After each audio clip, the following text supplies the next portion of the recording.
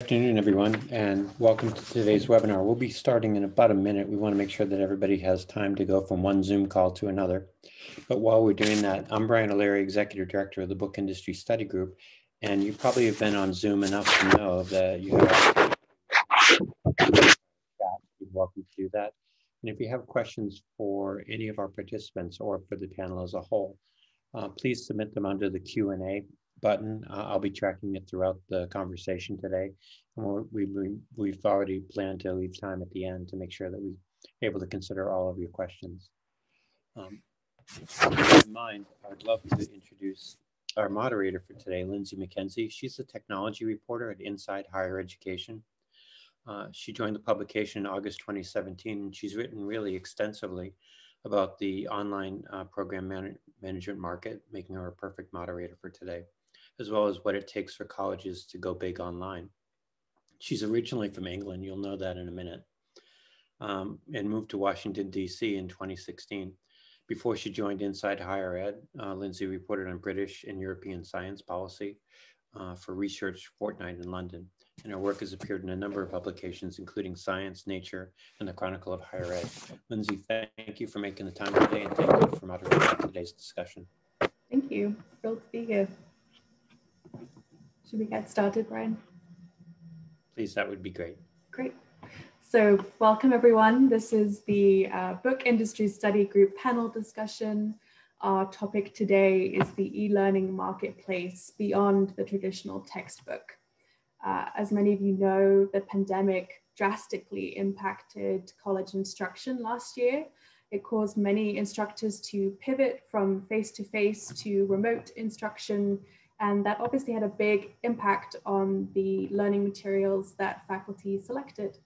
A recent National Association of College Stores report suggested that the use of traditional print materials by college faculty declined much more quickly in 2020 than in previous years, with more faculty switching to digital courseware and e-textbooks.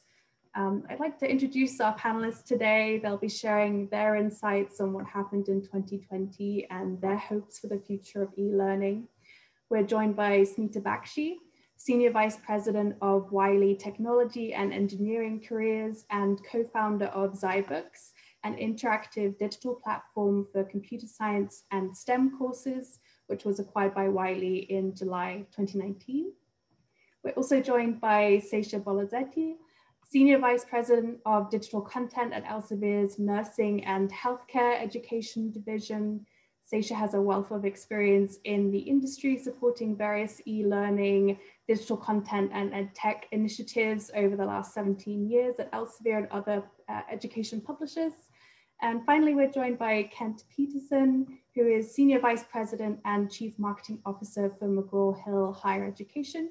Kent has been at McGraw Hill for 26 years and has held leadership positions in many different areas of the company, including finance, product development, sales, and marketing. So we have a great panel here of lots of experience. Please think of some good questions to give them at the end. I'd like to start by asking Smita to cast your mind back to the spring of 2020. And I'd like to know how you and your colleagues adapted to the pandemic, what you did to support faculty and students who had to quickly pivot to remote learning. Yeah, thank you, Lindsay. I remember that March very well.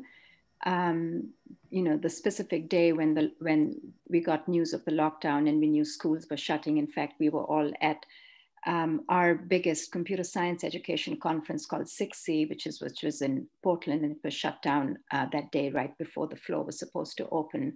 We opened up the Zybooks platform, which is the one that you just referred to that I co-founded. But along with that, Wiley has a couple other courseware platforms. There's New Wiley Plus, as well as Alta. And we open up those platforms for free for anyone, any instructor, any student to use. And I think across these three products, we probably got about 100,000 students across hundreds of universities. But it wasn't just making the courseware available for free, it was also supporting them, supporting the faculty who weren't used to using courseware, weren't used to online education. in pretty sort of dramatic ways. It was all hands on deck for multiple teams. And it was webinars, it was the sales team reaching out, the customer support team reaching out to really provide help in any which way. Initially, there was a lot of, well, how do I use the courseware? But as weeks progressed, it was more around engaging students. How do I engage students on Zoom? How do I keep them engaged? There was a lot around academic integrity. We have a number of faculty who work very closely with us. My co-founder is a professor as well. So we did a number of webinars not related to our products, just around effective online teaching. So I think it was also very sort of inspiring time for us. And the team that I lead, they were really proud to be doing what they were doing, to be able to sort of help in this time of crisis. I saw really incredible responses from lots of different publishers, especially just around general education and pedagogy and, how do you teach online effectively? There was some really amazing resources created in that time. Ken, I think that you led McGraw Hill's response to the pandemic, is that right? Yes, and like Smita, that period of March will be forever seared into my memory. Specifically, Friday, March 8th we learned late in the day that the University of Washington was the first large institution that was closing its campuses. And so over that weekend, we started thinking about how are we going to support instructors that were having to make this transition. And I remember talking with my team saying, well, we'll have to figure out some sort of intake process. So when we come across schools that are closing, how we know how we can help them. And so we started working on that intake process. But then by that following Tuesday, March 10th, the realization came that all of them were going to close. So you don't need an intake process if it's going to happen for everyone. So we moved faster than I've ever seen our company move. We made a decision like Smita did, like Wiley did in one day, to open up access to our courseware products. These were the products that instructors could use to move into online delivery. That started a whirlwind of 3 weeks where when the dust settled, we had delivered more than 4,000 courses, which over 90,000 students ended up registering in. And I just think it was a great example of our industry sometimes can be criticized for not moving quickly. I think we proved as an industry that we can move quickly. And Sesha, what was it like at Elsevier in March? Yeah, thank you, Lindsay. And Brian, thank you for having us in the panel discussion on this very important topic. Smita and Kent have touched on this. Elsevier is the world's largest publisher of nursing and healthcare education. And at any given time, you can imagine we have thousands of faculty members and students who are consuming our content across the globe. So during the spring of 2020, when the whole world was grappling with the news of the pandemic and all the uncertainty surrounding it, our teams got to work right away and deployed a few initiatives just to kind of highlight, 4 quick initiatives. Again, Kent and Smita touched on partnering with the Vital Source and Red Shelf and opening up access to thousands of our ebooks during that time so that the students who left their books behind had to leave the campus quickly.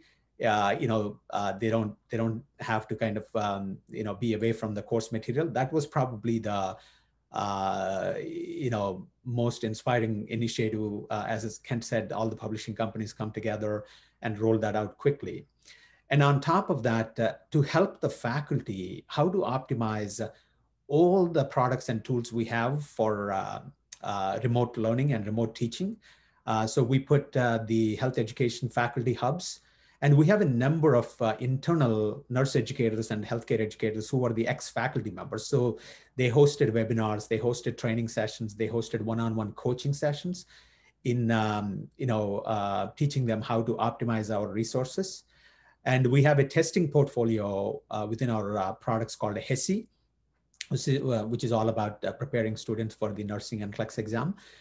So we had to quickly partner with a number of remote proctoring providers so that we can, let the schools continue to operate the secure testing modalities. So we ramped up, 600 to 700 schools within a span of 2 to 3 weeks through the remote proctoring. And last but not least, Elsevier is also world's largest healthcare information provider. So we have a lot of research information related to COVID-19 and novel coronavirus and infectious diseases. So we launched a Elsevier COVID-19 resource hub, opened up a lot of our material for public access that was used across the globe by both educational professionals and as well as practicing professionals to make use of that. So those are some of the initiatives that we did from Elsevier point of view. Great. Thank you, Sesha. Kent, I wanted to touch on, you said you moved incredibly quickly, quicker than you've ever moved before. And I wanted to ask you what challenges were associated with that, or, how difficult was it to develop that faculty support, the training materials? What are some of the biggest challenges that you faced professionally because of COVID-19? Yeah, we had to move so quickly, we couldn't even create PowerPoint decks to present our opinions. So we had to go back old school. I like to think of what McGraw Hill went through, and I believe I'm speaking for the entire industry. It was like a digital stress test in a period of a 1 month time. We've all been talking about the digital future, and we've been making investments in that regard. But what we saw in that short window of time, those first 3 weeks of March, to me, it really stressed our ability as an industry to support an all digital future. So from our perspective, when we made our decision to open up access to our courses, we hadn't even thought yet, well, how are we going to build these courses? Because we wanted to do it in such a way that they were somewhat customized to where every instructor was at. Then generating access codes at scale was something that we don't typically do. Training, that personalized training that we typically like to offer to new users of our technology. How do we do that at scale? And then there was a whole group of other customers that we have that were already using our products. And we had to help them make the transition from whatever mode they were in to a fully distant mode. And all of them had to happen at the same time.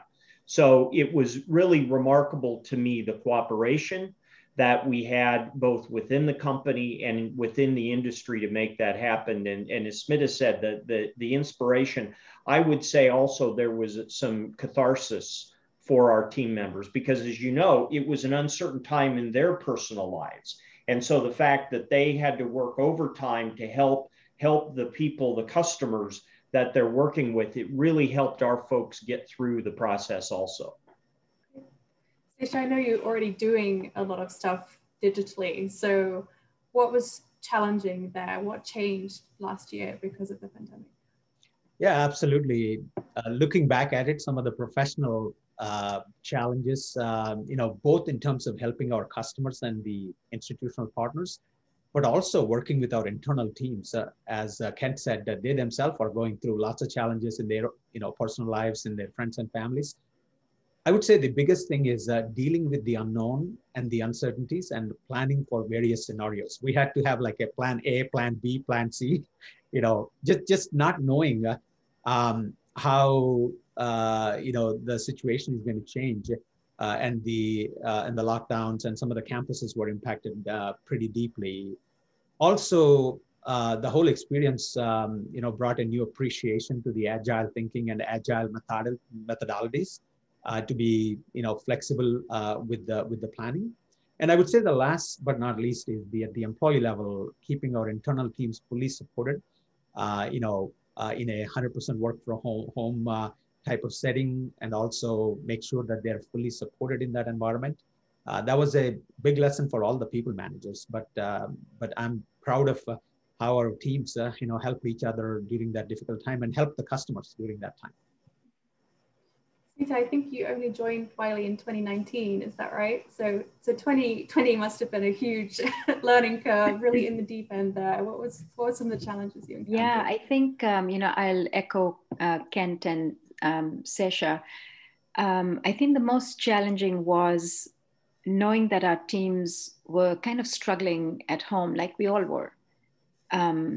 Children not knowing how schools were moving to online instruction for young children, or maybe elderly parents at home, while, as I mentioned, it was all hands on deck. So I remember kind of the frenzy of those days personally myself, trying to manage 3 boys, my work, my husband's work, getting work surfaces in the house for all of us, while keeping our teams motivated. Our teams were motivated. I want to read out, if you wouldn't mind, a text, because I remember it's from March 25th of last year. One of our sales reps who's been with us for a long time, she's been with us for maybe 7 years or so, she says, "What an exciting time for Zybooks."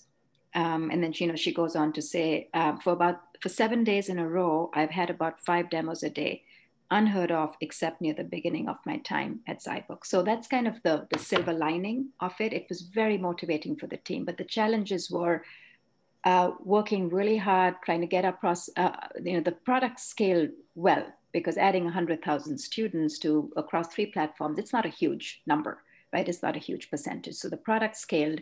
It was just everyone had to it was all hands on deck, while we knew that it was not easy at home for a lot of people, and the uncertainty, not knowing, even if you take, skip forward from March to maybe several months beyond that, the challenges were, where's the industry going to go? Our enrollment's going to decline. Are they going to, increase? What's going to happen in community colleges? So the uncertainty and kind of the scenario planning around that. I would say now what I find the challenge after a year of being in an online environment is being creative and strategic and keeping my leadership team motivated. I just want to get in a room with them for one day to be able to talk about how do you develop new things? How do we, right? I think that brainstorming is that's what I really miss. That's what I find challenging right now. Mm-hmm. We all miss the whiteboard at this point. Yeah. Absolutely. Yeah. I'm curious how sales were impacted by the pandemic. And Sesha, I was wondering if you could talk about how the sales of digital courseware and e-textbooks were affected versus print textbooks. Absolutely, Lindsay. In the immediate aftermath, in the spring of 2020, we saw a significant spike in both the digital textbook and courseware sales. But we also experienced an increase in our traditional textbook and print sales via direct e-commerce channels. Again, due to number of campus shutdowns and the bookstore shutdowns, many students, came into our websites to be able to get their, course materials. And also Elsevier has a globally diverse supply chain, and we were able to deliver to our channel partners without any disruption. Now, overall, this is where probably Elsevier, because of the niche specific subject areas we operate in, we might have a little different story compared to some of the gen ed publishers. Our traditional textbooks and the print textbooks continue to maintain strong momentum in strength, while we are seeing rapid expansion in the digital courseware and the digital products. So it is not at the cost of one instead of the other. We're seeing growth in both sides. So the traditional textbook has performed very well in 2020, and even in 2021, we're seeing a very healthy growth in that area also. It's really interesting. I wonder if that is specific to health education. Smita, what did you see? I know that you mentioned you had a lot of new customers to Zybooks. Were they switching from, a print textbook to Zybooks? Print or ebook, typically, yes. So it was sort of not non-use of courseware to moving to a courseware solution. But I think generally across Wiley, what we've seen is there has been over the years a decline in print, increase in digital, and increase in courseware. And we probably saw that accelerated somewhat. So I think in its last earnings report, Wiley gave a number of 20% year-over-year increase in courseware. And I think that's what we've seen. But, there has been a decrease in print, but that's higher ed. Within trade, Wiley has, if you know, the Dummies series, right? Wiley owns the Dummies series. There was a spike in the Dummies series. And we also saw in our advanced text, there's, as an example, within the engineering and computer science portfolio, we have about 7,000 titles for researchers and professionals in advanced text. And I think there was an initial decline, but then there was a spike towards the end of the year. And that was, a lot of that was print as well. So I think generally, yes, print is declining, digital and courseware is increasing. And I think the pandemic maybe, changed that, exacerbated that somewhat. Yeah. Kent, what did you see last year and what are you continuing to see now? Well, very similar. We did see a significant shift from print to digital. That was a trend that had been moving that way prior to the pandemic, and the pandemic provided a little catalyst for that. But the angle I want to focus on here is just the cooperation that we had with the channel partners. Sesha mentioned Red Shelf and Vital Source and how they came to us very early on and said, hey, we're hearing stories of students being separated from their course materials. We'd like to open up our ebook platforms to those students that are without course materials. And again, this is the type of thing, we were moving so fast, we really didn't have a chance to talk ourselves out of it. And it turned out to be a really great gesture. And so what we saw as we started to work through this, a lot of the traditional college bookstores were really in a bad situation because with campuses closed, they couldn't have their personnel on campus. And so we had many cases where we worked cooperatively to figure out ways that we could get print to students. In some cases, I remember cases where we would ship right to a central administration post on a campus where it could be distributed. We did have a lot of increased interest in inclusive access. But it was just really, again, a great example of how all of the folks in this course material ecosystem came together to make sure students had access to course materials regardless of what format it was. I wanted to touch on inclusive access because that's something I've written about quite a bit and does seem to be an increasingly important strategy for publishers to sell to an entire class of students. Obviously, the advantage being that everyone has the materials on day one and the billing, etc., is kind of taken care of before the students come into class. So definitely some advantages there. Smita, I'm wondering at Wiley how important inclusive access is and whether you saw any increase in that last year. Yeah, within Wiley, inclusive access has had healthy growth, and it's an important initiative. And of course, we have a team that's dedicated to inclusive access.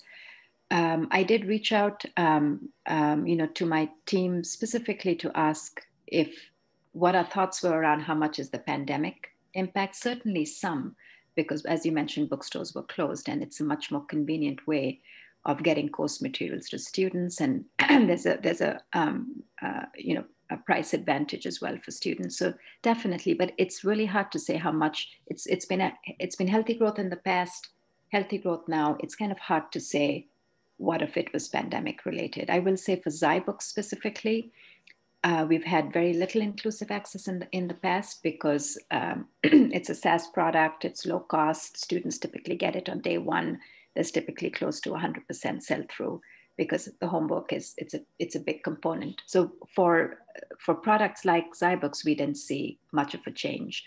But I think generally across Wiley, inclusive access is important, has been and continues to be, and it's kind of hard to attribute what of it was specifically pandemic related, but there's good growth in inclusive access. How about at McGraw Hill, Kent? What was your impression of how much inclusive access has grown and how much you would attribute that to the pandemic? Well, as Smita said, the inclusive access had great momentum going into the pandemic. And a lot of I think the impact we are still going to be yet to see because inclusive access agreements take time to be put in place. And so at the time of the pandemic in March and April, most institutions had made decisions around inclusive access at the institutional level for the following fall. They had already made that decision. And so we certainly had a lot of last minute interest. And again, this is where our channel distribution partners did an excellent job over the course of those months to accelerate, in some cases, the setup of those inclusive access agreements that were already in place. And we had a very smooth transition into the fall. What we're seeing this spring is just continued interest in this. And part of it's driven by the fact that schools really had to rely heavily on their learning management systems during the pandemic for the delivery of course materials. And, you know, inclusive access really fits so nicely with using the learning management system as a primary distribution point for course materials. So, you know, we think IA is one of the best things to happen in our industry in a long time. It's and we like the fact that everybody in the ecosystem can participate in inclusive access, and if it reduces costs to the students, it's just all good. And so I think it's going to continue to see strong growth going forward. How about at Elsevier, Sesha? What does inclusive access look like there? Yeah, certainly common themes with what Smita and Kent has said. We did see a significant growth in the inclusive access sales, but I would attribute this more to our business being in an early phase of that business model. You know, 2020 was, I would say, probably the launch point of that inclusive access model. While, you know, standalone products like the standalone textbook and the ebook have seen, you know, a lot of growth in that. But we also have different sales models. Like, you know, one of the models is the total program solutions. It's not just about the course material. It is about some of the value-added services, you know, that we can provide to the students, and personalized teaching and personalized learning and all of that. So that's the other part. And the custom packages of the print and digital components and the simulation products, they've also gained a lot more popularity. So I definitely think inclusive access is a very strong, you know, sales approach to help the students and, you know, faculty and the administration. But it is among many different approaches that we are seeing success with. I think after the pandemic, the numbers of people adopting the free materials and free courseware that you guys all put out was really quite impressive. But I'm curious how many of the faculty and students who switched to a digital product because it was free have stuck with it. And I'm wondering, Ken, if you have any insight into that. How much follow through has there been? And has, you know, what could be described as quite a risky policy, making lots of materials free, paid off? Yeah, well, I know initially during the pandemic, there was some concern that the offering of free materials was constituting a kind of a bait and switch type of thing, that there was that there may have been in place some sort of agreements that will give you free access for the fall if you use, or free access now if you choose to use in the fall. And I haven't seen any of that across the industry. But what we did see is a very high retention rate of individuals, instructors that started using digital materials at the time of the pandemic disruption, then going into the fall, and now going even into the spring term. And based upon the feedback we've gotten from customers, the experience has been a positive one. We hear a number of cases from instructors that were reluctant to integrate digital into their courses. Some didn't feel that they needed that, and they've come back now and said now that they've kind of been forced into it, they've seen some of the advantages that's out there. And then also a change that we've seen among the student population is, for a long time, many students still preferred print.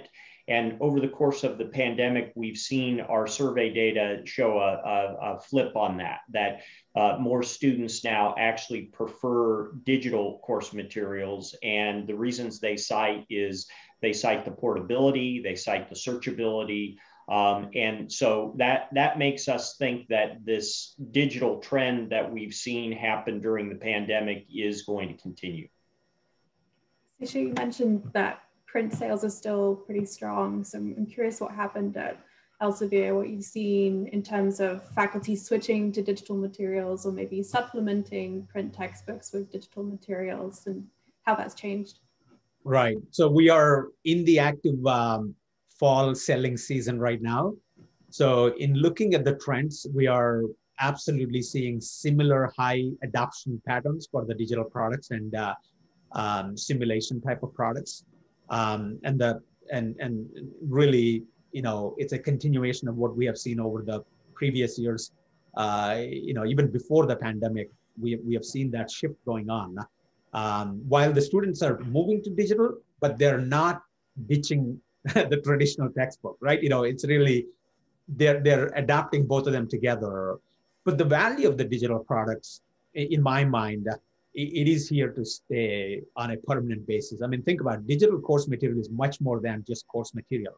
They have, advanced, analytics and insights capabilities and personalized study plans and individual adaptive learning modules, that can cater to specific needs of individual students. So the digital platforms and the digital technologies have come a long way. So they can benefit students tremendously. And my feeling is that's going to continue forever. And I'm already seeing that, especially this spring, those patterns are continuing. We're seeing rapid growth in that area. Curious with Zybooks, Smita, how many people who tried it for the first time have stuck with it?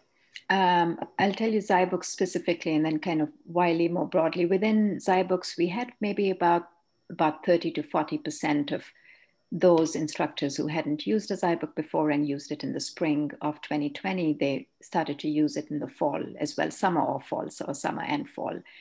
And our retention generally is upwards of 90%. So that trend holds there as well for this cohort as well, that, tried it for free, liked it, got value, and then decided to continue. And then across Wiley, in general, across New Wiley Plus and Alta, we've done surveys, we've done one-on-one interviews with instructors and students, and all of that leads us to believe that sort of the transition is not transient, but rather it's a permanent transition. So and the other thing we're doing is now that it's been a year, adding more and more value specifically for this use case. It's online instruction, so it's for around assessments, around academic integrity, the things that matter a lot to instructors, and so the products are getting stronger. The value proposition is getting even stronger. So we really think that the change is here to stay. Specifically for Zybooks, we grew 45% year over year, and I would attribute 15 or 20% of that growth to the pandemic. It's huge. It's a lot of growth in 1 year. Yeah. Sesha, I wanted to ask you about academic integrity, and I think you mentioned online proctoring. That has become a huge topic for me as a reporter. I'm doing lots of stories about online proctoring and privacy concerns, and it's a new thing for a lot of students, and some people aren't sure what they think about it. I'm curious how assessment and proctoring changed in the past year, and what you're doing to improve and support assessment. Absolutely. This is a very important topic, Lindsay. As you can imagine, academic integrity is an area Elsevier takes very seriously, and we are closely partnering with our institutional partners and faculty to help maintain the academic integrity. Now, we have successfully introduced remote proctoring across many schools, in terms of taking our secure test exams. But at the same time, we're also involved in a campaign to educate, faculty and schools in how to optimize the remote proctoring experience. We're kind of doing this jointly with the remote proctoring providers and our in-house psychometrician team. They have conducted a number of, webinars. They have released some white papers and research material. This is a journey. And we are clearly spending a lot of time and energy in that area. On top of the remote proctoring, when we talk about academic integrity, there are also a lot of sites that are catering to kind of enabling cheating type of behavior. That's equally, challenging for faculty. So we are, again, we're trying to partner with the institutional partners and faculty. Anytime we come to know of these sites, we're issuing takedown notices. But it's a challenge, right? It's like we're trying to go after a whole industry, that has been formed in this area. So there's a lot of work going on in this area. How are you thinking about academic integrity, Smita? What does that look like in terms of assessment?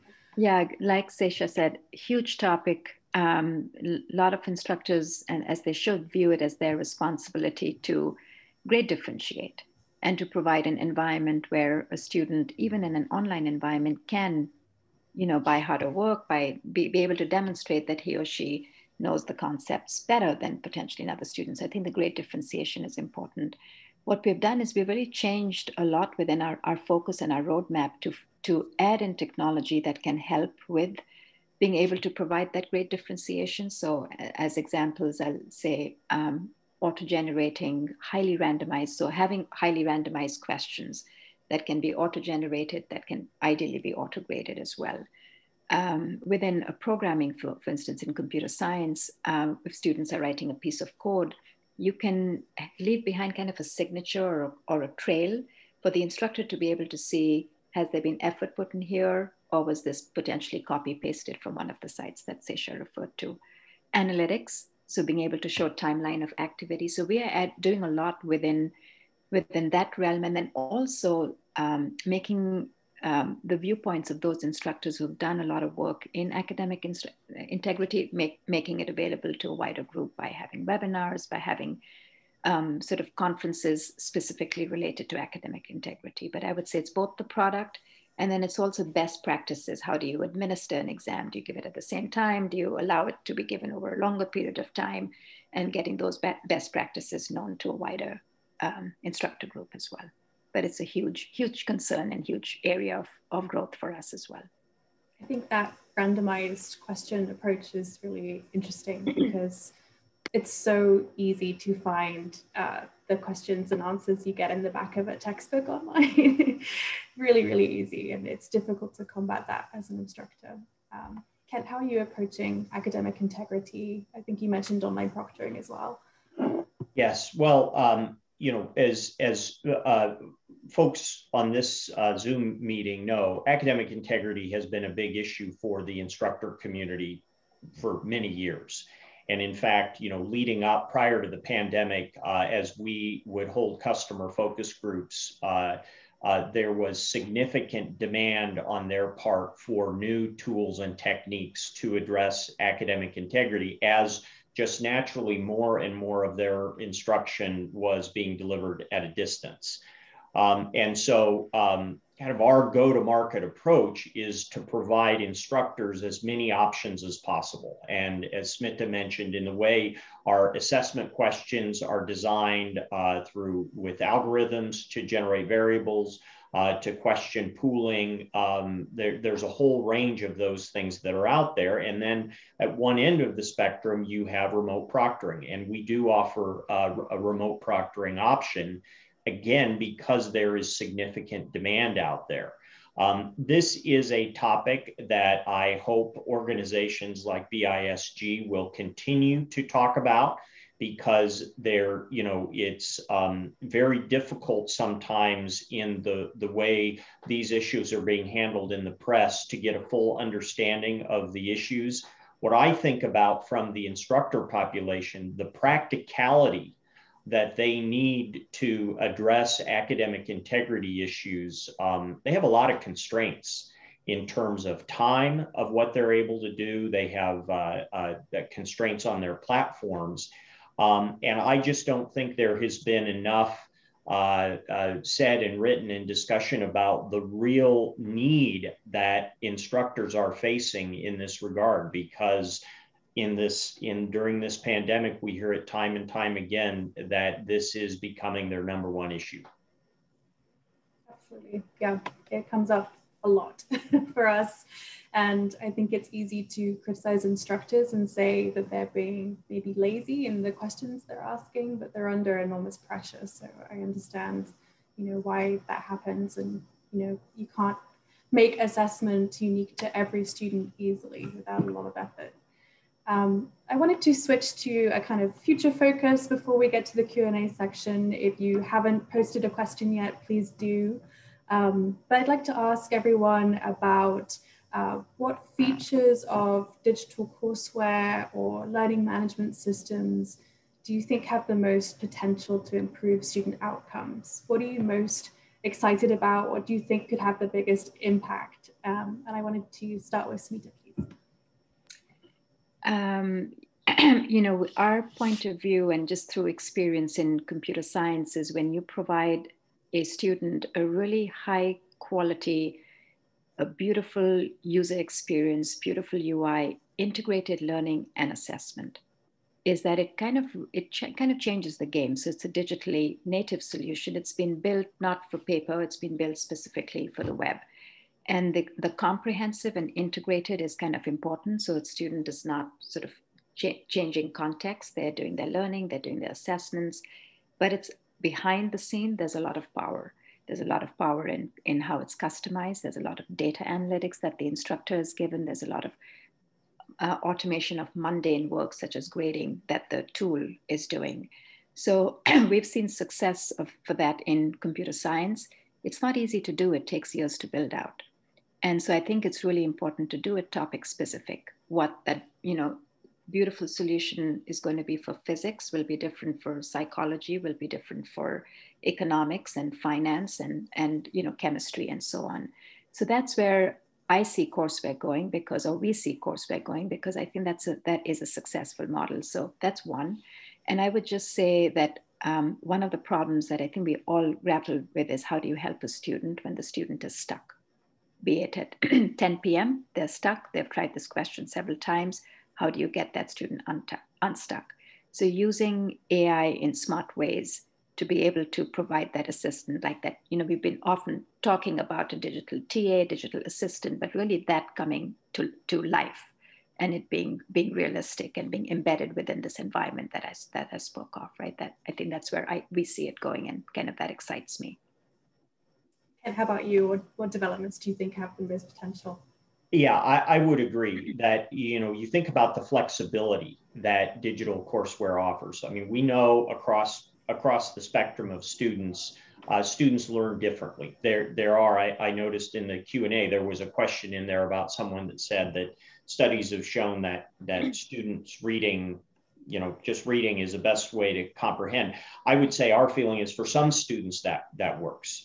There are other students that don't work that way. And I think what these new materials that the courseware that we're bringing out right now supports a variety of different learning styles.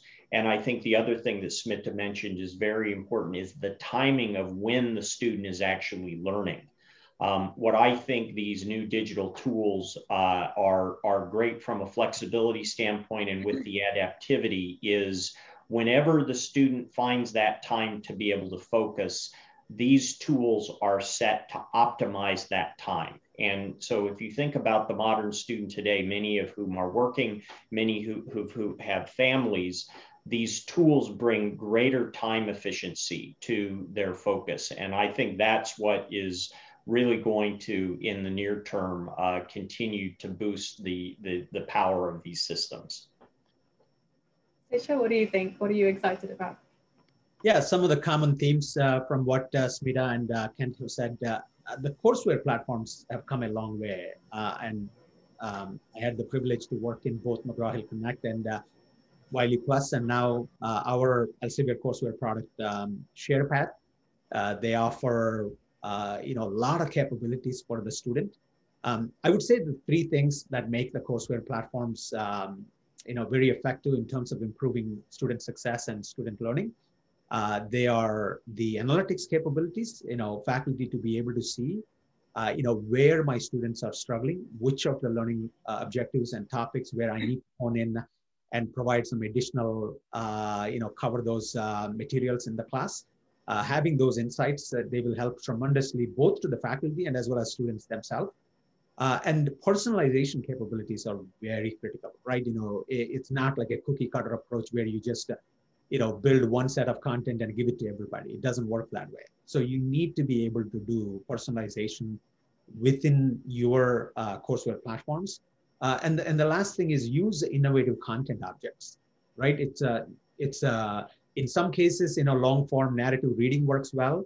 In some cases, the bite-sized content works very well. In some cases, the video simulations and media objects very well. So finding the right mix of, how do you, kind of package your content into these different formats. I think it's a combination of all of that, but the courseware platforms that are serving the higher ed market, there's a lot of innovation going on in this space.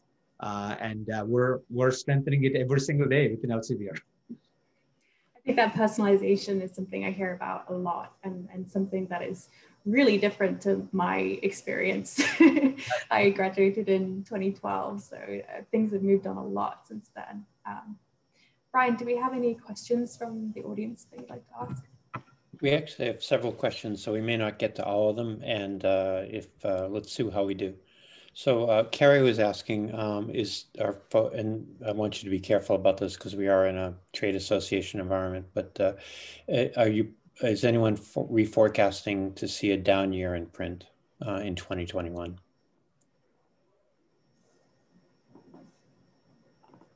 I can tell you from Elsevier point of view, we're not. Yeah.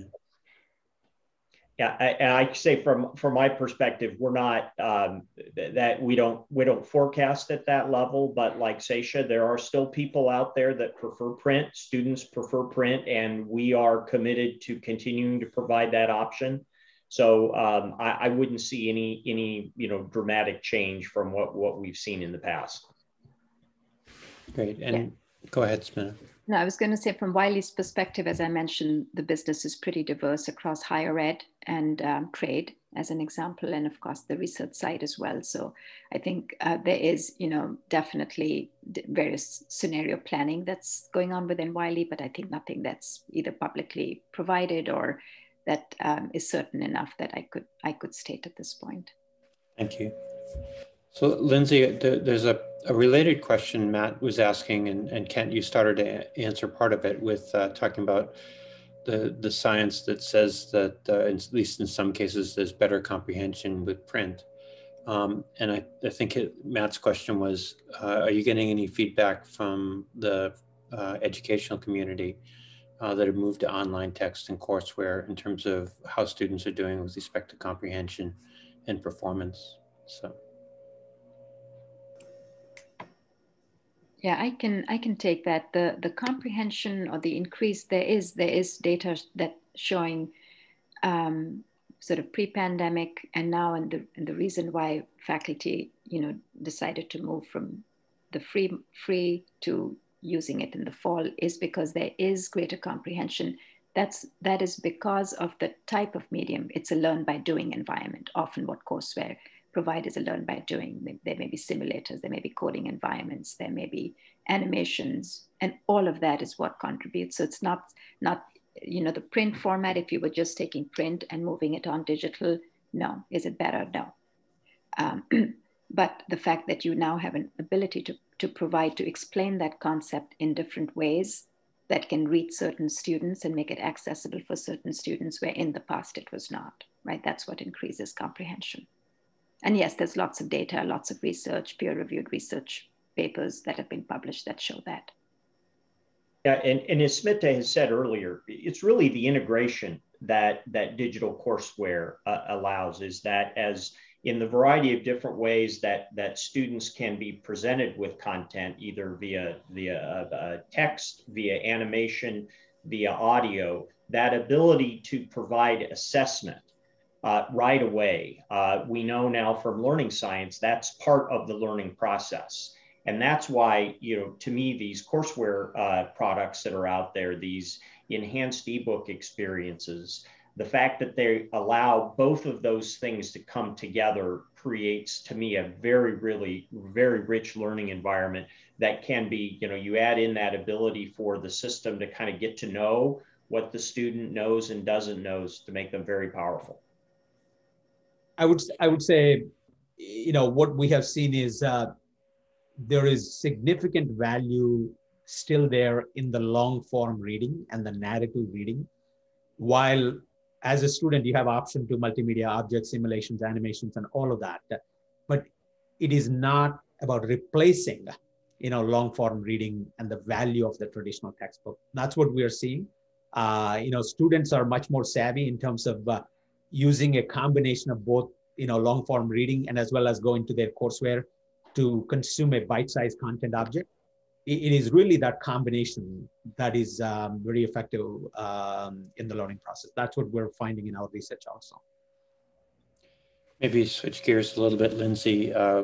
Rachel is asking a question with respect to campuses that have closed and students no longer have access to the disability services offices that they had before. And she's just wondering if any of the publishers represented here have made changes to how they address the needs of students with disabilities. And to the extent that they can, have you got long-term plans to be better at that going forward? So Brian, I can add some comments on that topic. We are looking into the whole aspect of diversity, equity, inclusion, and access as one of the topmost priorities to reflect in our content, especially with more and more content going digital. From an access point of view, how do we make sure that we are taking into account this content is available for consumption by all users, especially from an accessibility point of view? I would say there's a long way to go in this, and clearly, I can speak from Wiley and McGraw Hill point of view, being there, having been involved in their accessibility initiatives. I think everybody is trying to make improvements, but I can say we still have a long way to go in this area. Yeah, WCAG being conformant to WCAG guidelines is a top priority, always has been pre-pandemic, is certainly now as well. It's not easy when you're trying to develop interactive tools, as Sesha was saying, to be able to have an equivalent experience. But that's what our engineers strive for. That's what we strive for. And again, I don't know if we have accelerated that in our roadmap. There are other things we've accelerated, like automated assessment, exam system around academic integrity, right? We shifted the roadmap to focus on those, but WCAG is always there. It takes a portion of our roadmap, and it always has and continues to. It's an important area for us. Yeah, to me, it has become a market factor now. Yeah. So it's not whether we want to be committed to it. To be competitive, you have to have that compliance, and increasingly, institutions are just saying this is the price of entry. You have to meet accessibility guidelines to have your materials considered on campus. So as my two colleagues have mentioned, that's there. But also on top of that, not only do you have accessibility requirements now you have increased scrutiny on the security, data security of your platforms. You have, there's greater pressure to conform to industry standards regarding LMS integrations, platform stability. So as we move into a more digital world, these are the kind of the new challenges that we have to face, that in a print world, why there were things like accessibility concerns, as it moves digital now, just there's a whole range of new challenges that we face. And Lindsay, you asked a number of questions that kind of get at elements of this, but Chris was asking as a follow-up question, how have the product roadmaps changed as a result of what was learned during COVID? I mean, that was kind of a core part of what you were asking, but maybe an opportunity for the folks on the panel to just weigh in if they have a perspective on it. On our side, it were the aspects I mentioned. We've reached out to instructors, figured out what what are the top pain points, which are different now than they were pre-pandemic. And so we're building out, as an example, an exam system that we were not thinking of doing earlier that's specifically for computer science and for programming. And building out more of those, we call them golden challenge activities, highly randomized question sets, academic integrity, most similarity checking, things like that. And another aspect that we are doing is also and this was pre-pandemic, but we are doing more of that, is trying to incorporate elements of a growth mindset within our products that are adaptive. So within Alta, when a student has been struggling and they finally get the answer, being able to let the instructor know that there's sort of an element of resilience here, having confetti come down on the screen or whatever it might be, to try to encourage the student and try to promote this concept of growth mindset as well. So definitely our roadmaps did change as a result of the pandemic. Everybody loves confetti. I would say, just to add to Smita, there is absolutely a change in our product strategies and the product roadmap. The one component that we're looking at much more seriously embedding into our product roadmaps is clinical simulations and expanded clinical judgment capabilities. Think about it. We are in the field of preparing future health professionals. So the frontline workers, the nurses and the doctors, who you need more of in a situation like this. But when the campuses are closed and when they're not able to access the labs, how do you provide an environment for, deeper learning of the clinical judgment and clinical simulations and clinical practice? So there is a lot more of that in our product roadmaps nowadays.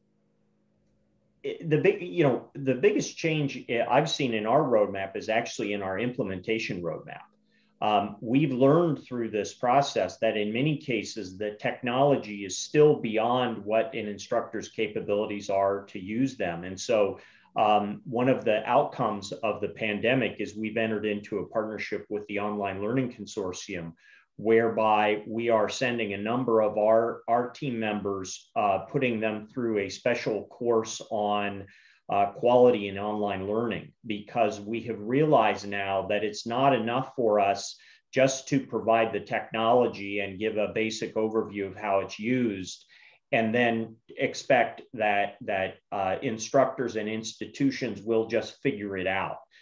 We realize now we have to be able to go farther and offer, there's the 1.0 level, but you've got to offer 2.0, 3.0. And so we rely heavily on a group of digital faculty consultants that we have.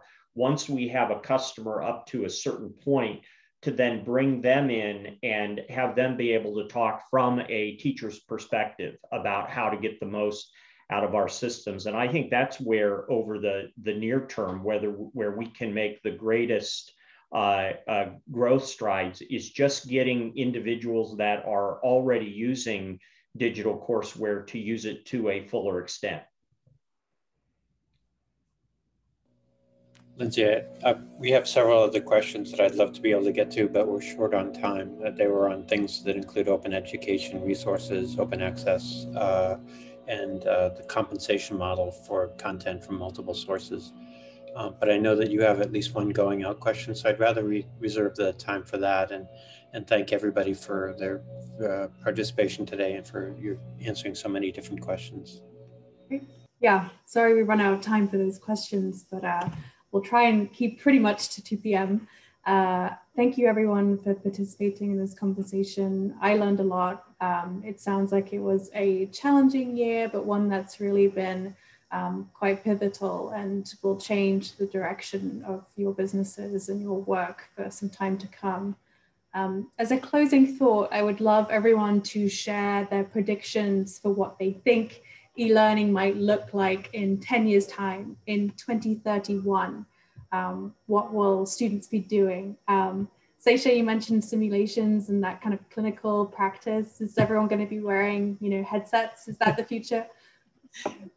Definitely, I think there is a lot more of the artificial intelligence and augmented reality and virtual reality components. But the one point I would make, Lindsay, is that Elsevier, was founded 140 years back, and the first Mosby book in nursing was published 117 years back. So there is definitely a significant value in the trusted component piece, trusted content. Irrespective of how fancy the technology is, you need to have that content integrity and the trusted content. And we're always going to be about that within Elsevier, is how do we put that trusted content through our advanced platforms and then help faculty and students. That's going to be our focus in 2031 and even in 2041. Kent, what do you think it's going to look like in 2031? Well, it's a great question, because I was thinking about how the current systems looked 10 years ago when I was preparing for this question. I think it's going to be more personal. I think that the ability for these systems to learn the learner and meet them where they're at will continue to grow there. I think it's going to be more visual. I think it's going to be more interactive. But also, and this is important to this particular group, I think standards are going to be very important. And I think the tools of the future, the adherence with industry standards is going to be important. And then finally, as Sesha said, quality is still going to be king. Is that you can have the best technology in the world, but if the quality behind the content behind it is not well curated and quality, it's not going to be effective. Your predictions? Yeah, I think everything that Kent and Sesha said, high quality, interactive, when the student is stuck, help them out. So powerful ways of being able to do that, subject specific, topic specific, all of that. But really what we're hoping is in the goal of being able to make education more accessible. So affordability is key. And so being able to do everything we're talking about, but in really affordable ways. So you can get the price points done. So make it more accessible. And I think also make it more career relevant. If you make it bite-sized and be able to do it a little with more career relevance. At the end, the students who graduate, they can get jobs more easily, right? So e-learning kind of aids us in those two goals. Absolutely. Great. Yeah. Thank you so much, everyone. I really appreciate all your time. Thank you for joining us. It was a pleasure to host this. Thank you. Yeah, thank you. Thank you, Brian. Thank you, Lindsay. Thanks, everyone. Thank you.